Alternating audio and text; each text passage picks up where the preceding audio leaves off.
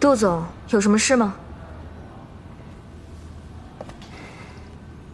有一份文件，想让袁总看一下。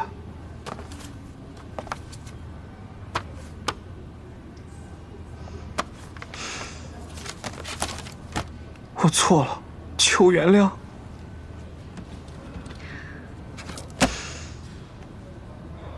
杜总，你这么闲的吗？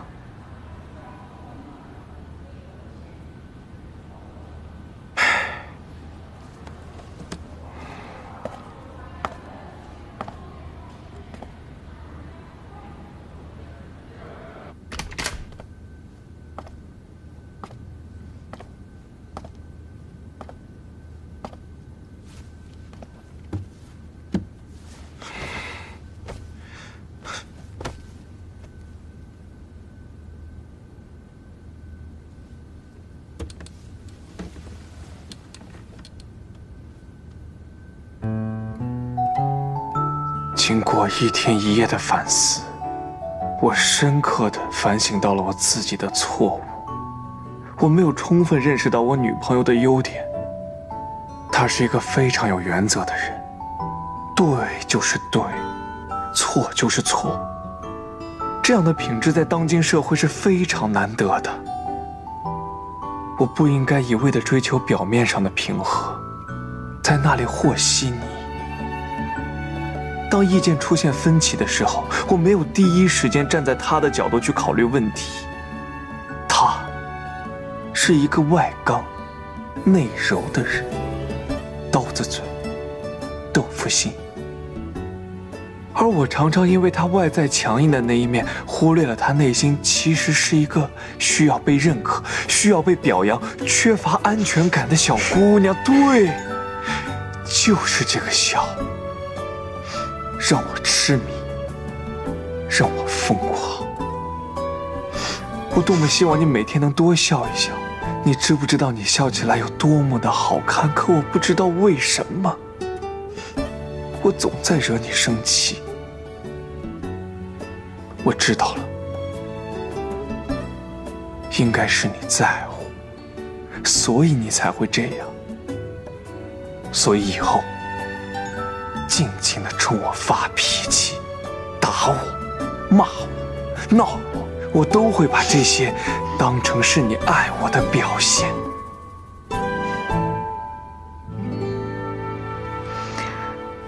我答应你，以后我也会检讨自己的，好吗？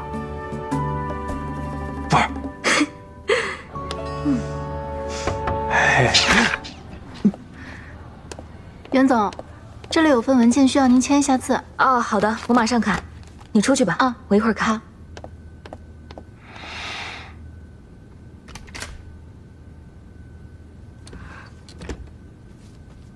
走了，走了。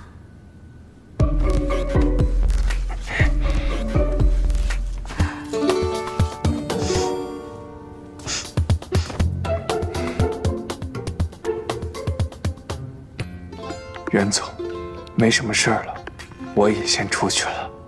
嗯，出去吧。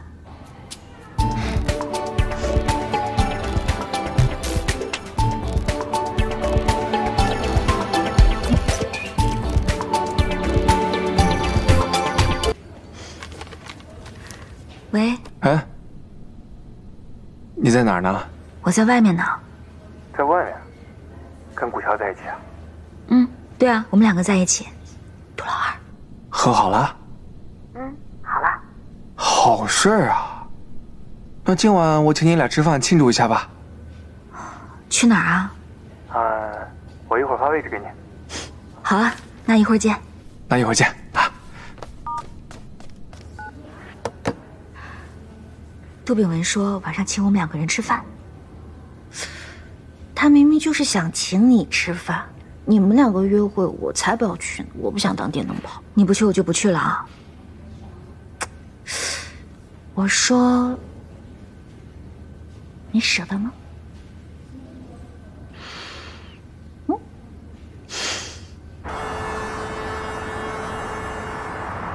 你要多吃点，看你最近瘦的。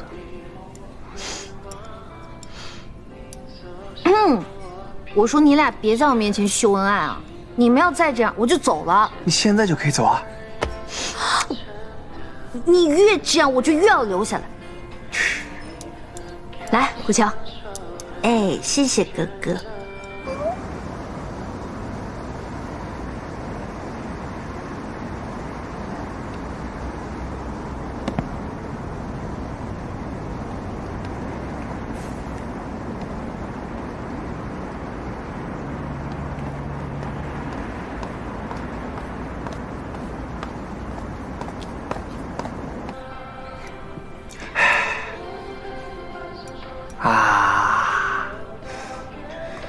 你行了吧？你是不是没长手啊？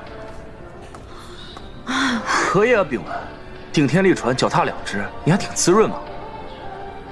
小孩子懂什么？说话那么酸。坐下吃饭。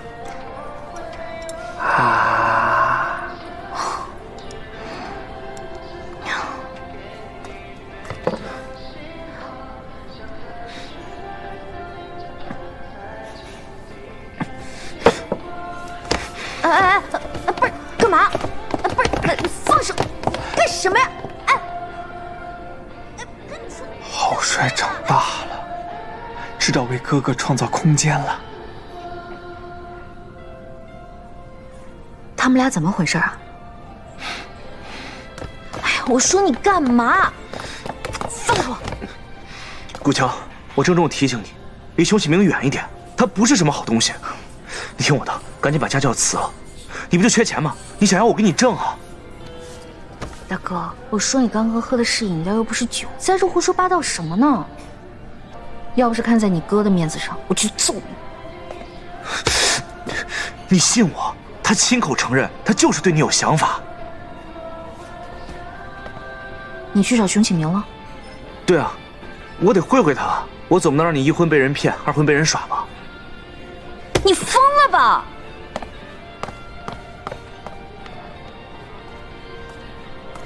什么情况？还不如让你在家里吃盒饭呢。去追人，我去拿车。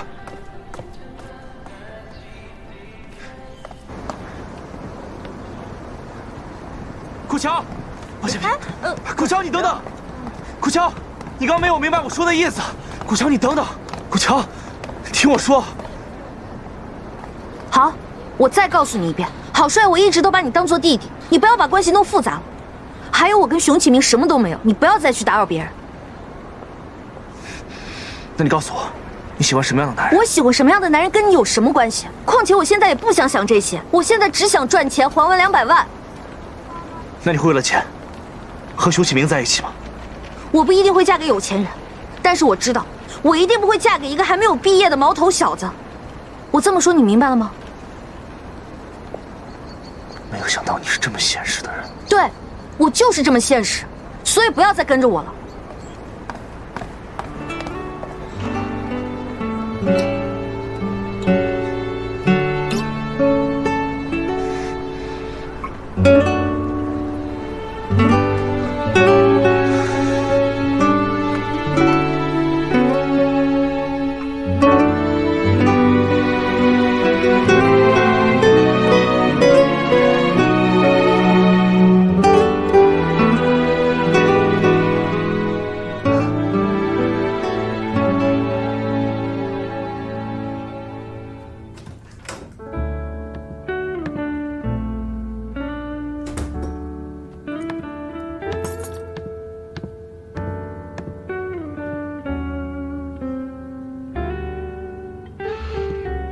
你没话要问我？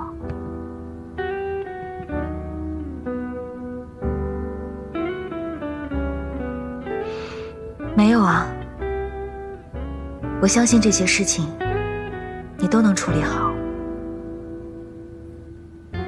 你真的相信我？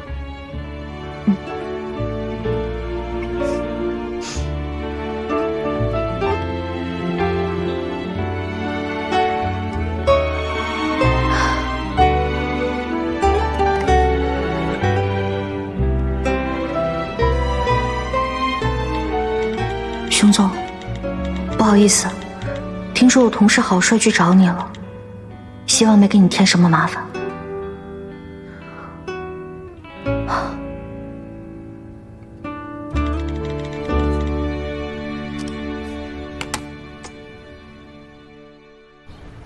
哪里啦？拼到这里啦。这儿，我们是不是要找一个蓝色的？蓝色的，蓝色，然后再找一个黄色的，让我们找一下吧。它在哪里呢？噔噔噔。郭小姐来了。黄色。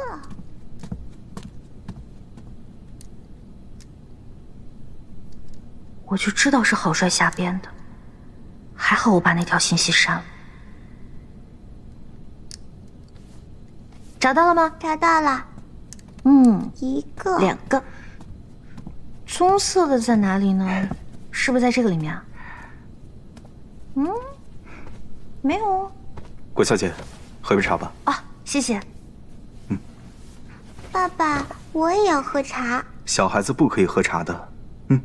我不，我就要喝。那你喝姐姐的。茶那么苦啊？对啊。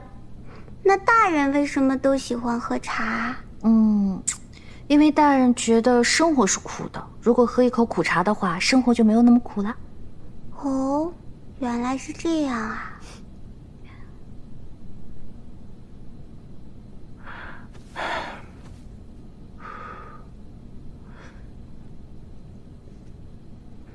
姐姐，姐姐，